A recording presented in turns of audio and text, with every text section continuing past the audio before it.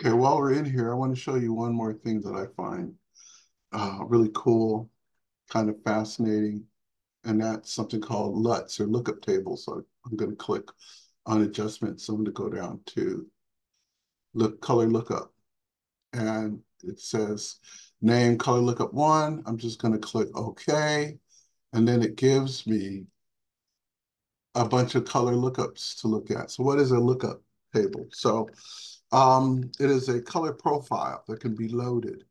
And so they're used to give an image a certain type of look.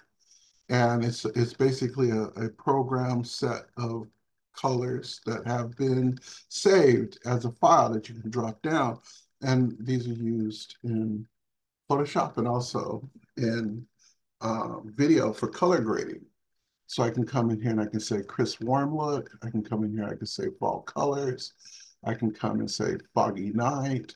I can come in here and I can say horror blue, et cetera, et cetera, et cetera, right? And what I'll often do, let me click cancel, is I'll copy the image and then go back in and apply the lookup table. And let's say that we want that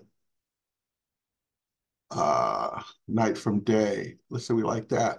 And so the top layer, the color lookups applied here, I can kind of take that. I can lower its opacity if I want and parse the difference between it and the layer underneath. Okay.